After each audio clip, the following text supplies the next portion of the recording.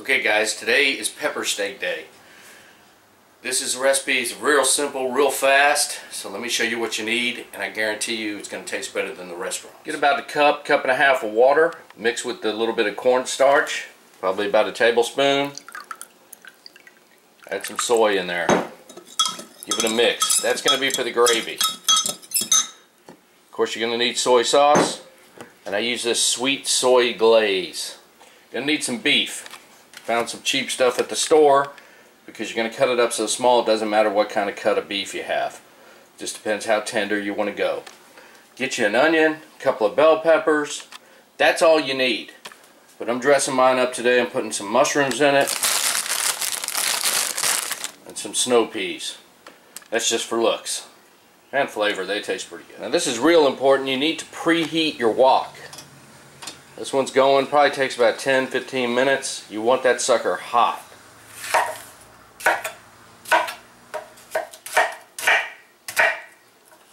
Cut up your onion. If you have small mushrooms, you don't need to cut them. And you actually only need to use 2 or 3. But I really like mushrooms, so I'm putting in a lot. That's the whole difference with the restaurant. They're going to give you the bare minimum. And you know, when you want an extra mushroom, and there's no mushroom, kind of pisses you off. Now I could use all this meat, but I'm not going to because it is actually a lot.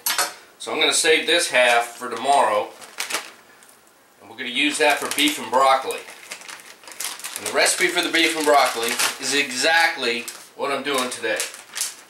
Now cut the meat across the grain as best you can and cut it at an angle.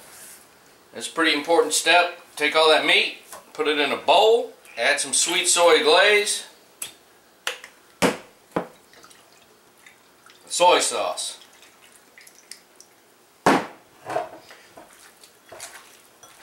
get your hand in there and mix it up. Okay, my wok is starting to smoke. Now at this point, I could go all cardio diet right there with bacon grease. But I'm going to use some olive oil today. Now I got to turn this fan on. And you add your meat.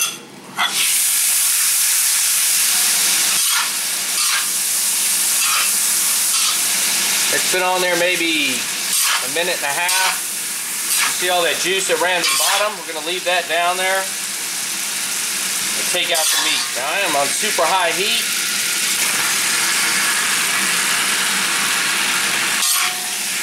I'm going to add these vegetables and stir fry them. Hog's Own fajita seasoning right there. Always needs a little touch of that. But you don't have to use it. Not really necessary, but it does taste good. It does add a little salt to salt. I'm going to go ahead and give these a shot of sweet soy glaze. Jar's empty. That goes in the trash. Shot of soy. Now at this point, you can see the onions have just finished kind of breaking apart.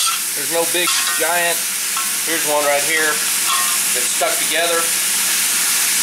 When those are all broke apart, as you can tell, dump the meat back in.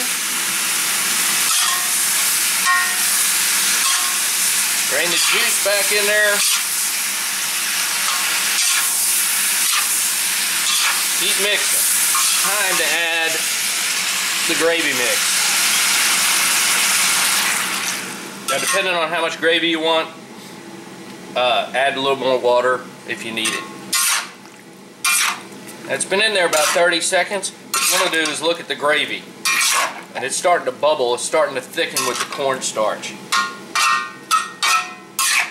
you want more gravy than that, that's where you would add a little more water. You're pretty much done right there. That's it. It's about a 4-minute cook. Go ahead and turn off your heat.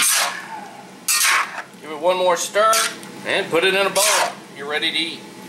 Now, I didn't make any rice today just because I'm lazy, but that's your pepper steak.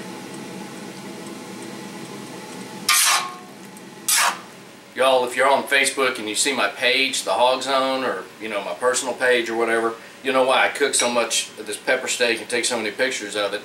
It's because it's fast, easy, and it's damn good. Anyway, y'all, that's how you make pepper steak. Quick, easy, fast, and it's better than the restaurants. No lie. And heck, you can even use chicken or pork.